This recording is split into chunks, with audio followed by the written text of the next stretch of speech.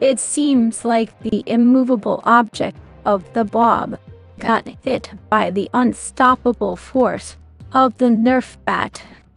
Find out what's going on as I hereby summon all my imps to join me on my adventures through Marvel Snap. Hey everybody, it's Animal.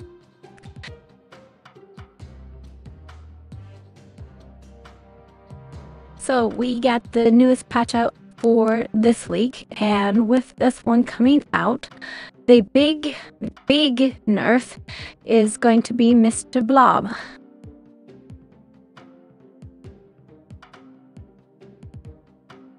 Mr. Blob had a change that honestly I wouldn't even call an OTA. This is like a season patch change, if you want me to be honest.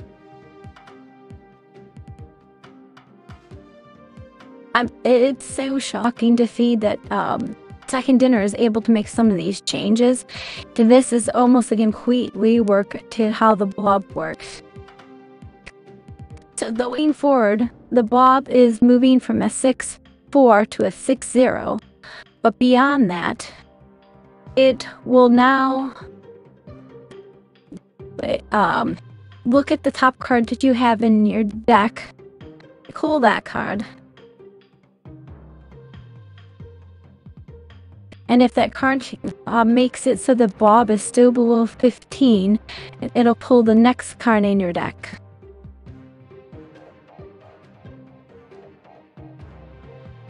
And we'll keep doing this until it hits 15 exactly, or it goes over 15.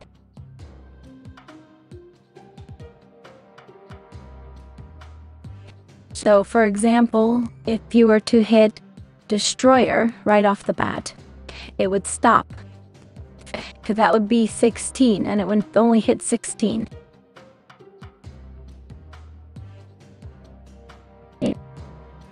But if you were to go and you were to hit, say, She-Hulk first, and then Destroyer, it would go up to 26.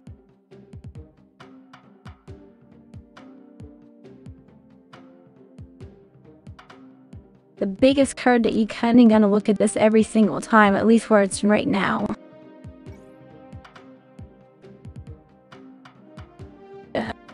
is the Infinite. Because with the Infinite still in the game, there is the possibility that it can hit 34. Now, while 34 is a huge power, it's nothing that Red Skull hasn't been able to get into before with just simply a Shuri.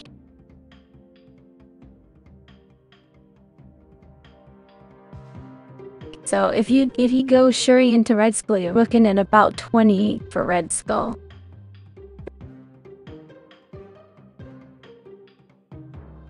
So that's about 6 more powers, and that's the best that the Blob can do going forward.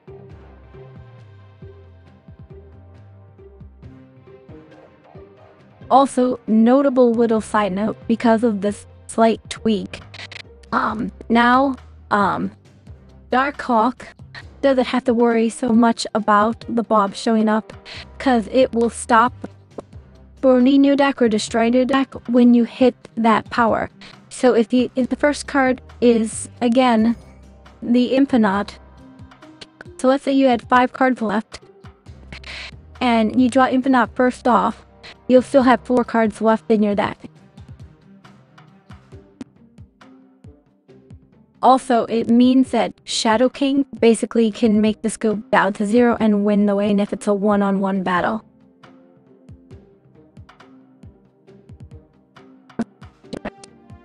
Next up for us is the other card that I don't know yet.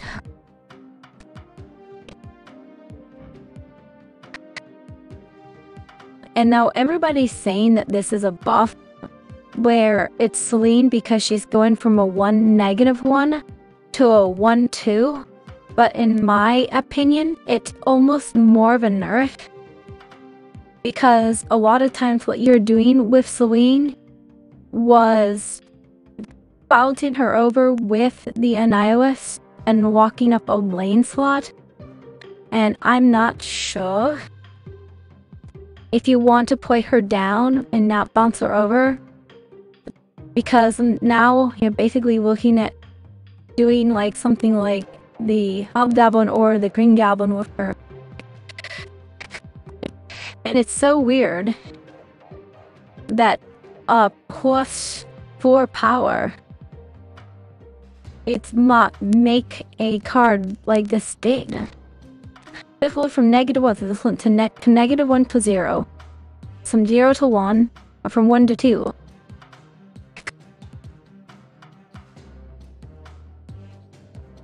That with any other card would be a huge swing and make that card basically the most played card in the game. But with Selene and how she was being played, I'm not sure that makes a difference.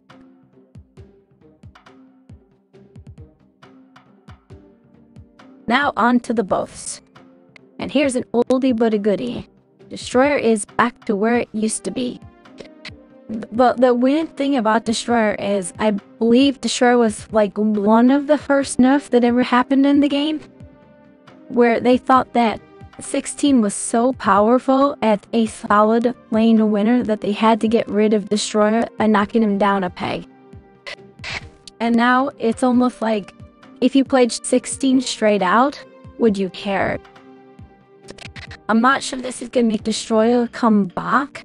It's just kind of funny how the power spec of the game has moved that much, that Destroyer basically at 16 is not a big deal anymore.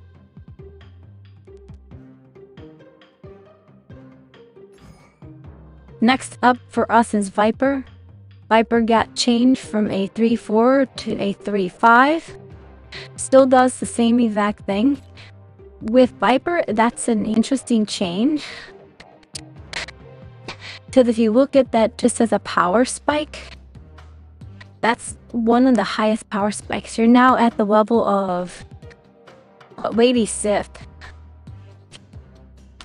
So you might now play Viper just as a power on its own. Playing on turn 3 on an empty location and getting that applied power is nothing to cry about or sneeze about. You're almost kinda doing the worst version of old-fashioned Wizard.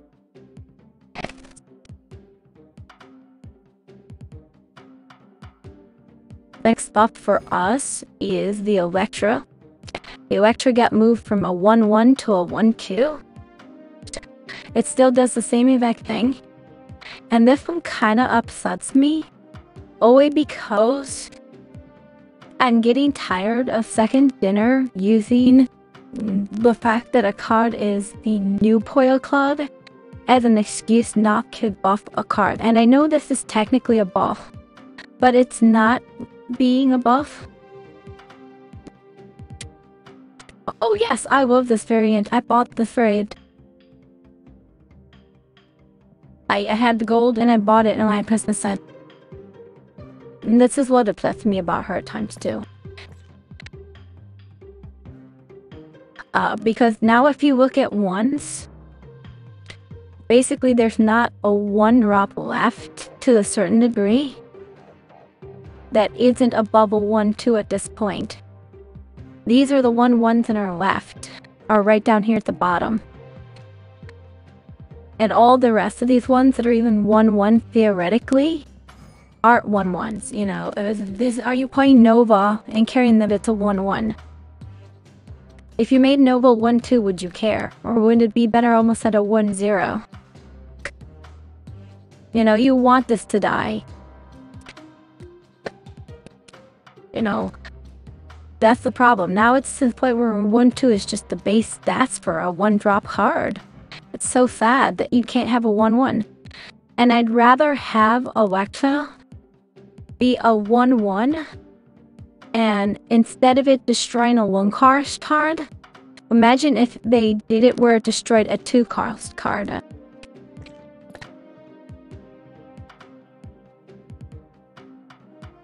Look at all the 2s that you might want to destroy. You got stuff like Invisible Woman. You get close to the end of a turn, the invisible woman's down, you know that they're playing a Modoc Hallowed. You play the Elektra, you pop it, and you giggle. You're tired of seeing Zablu, play the Elektra. You know, you're tired of seeing where is she? I have to do this alphabetically to get her up. The Angela and how much power she can get. Put down the Elektra and destroy her. Twos are getting really powerful nowadays. Speaking of the two that's getting really powerful these days, Dagger's getting really powerful. She went from a 2-2 to a 2-0, which seems like a nerf, but now when she moves locations, she gets +3 for each card at the location. So if you move her once to a full location, she becomes a T12 by herself. If you move her twice, she's a 224.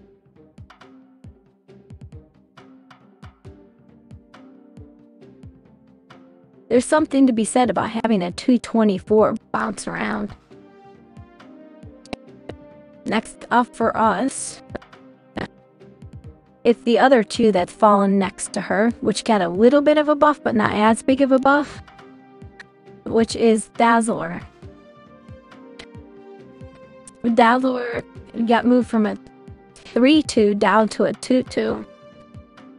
She still does the same exact things, which is really funny because I think at one point she used to have the same exact power, but cost 4. So the fact that she's gotten dropped down all the way down to 2, and it still doesn't feel like that's a broken ability, shows you that she was overcost for the longest time.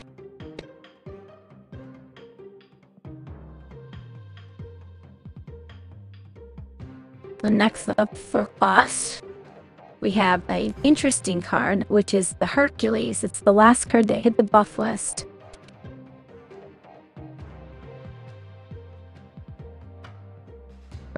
And what's kind of weird about this is I'm not sure it being a 4-7 matters as opposed to being a 4-6. What's also weird about this is that Hercules legitimately just fell out of the spotlight cache.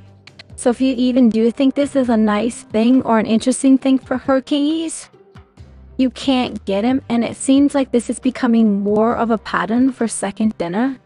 And I wish there was some way that you could fix that, do that. Maybe offer something where when cards got nerfed or buffed that you could like spend cash keys somehow. Maybe you'd have to waste like 2 keys in order to get it at that point, but I'm not sure if you could do something like that.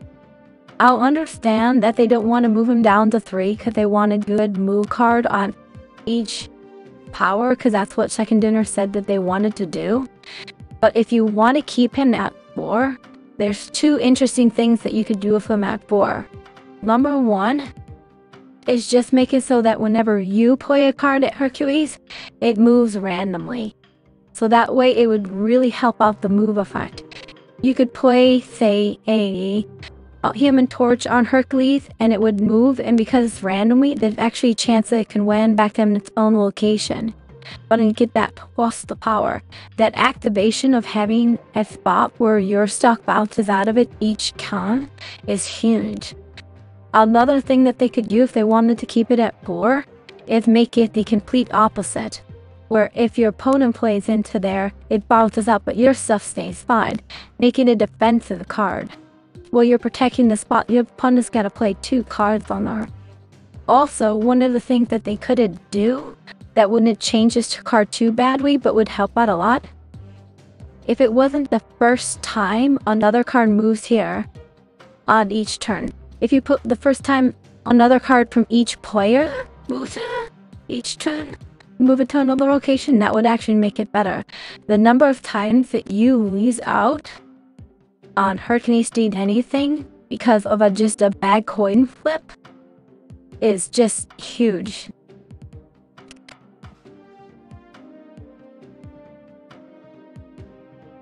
So those are the nerfs and the buffs. Not a lot in here. I don't think that this could to knock the Blob off of his pedestal, but I think it might bring him down a little bit. Anyways, I want to thank you all so much for watching, and as always, remember, play for fun.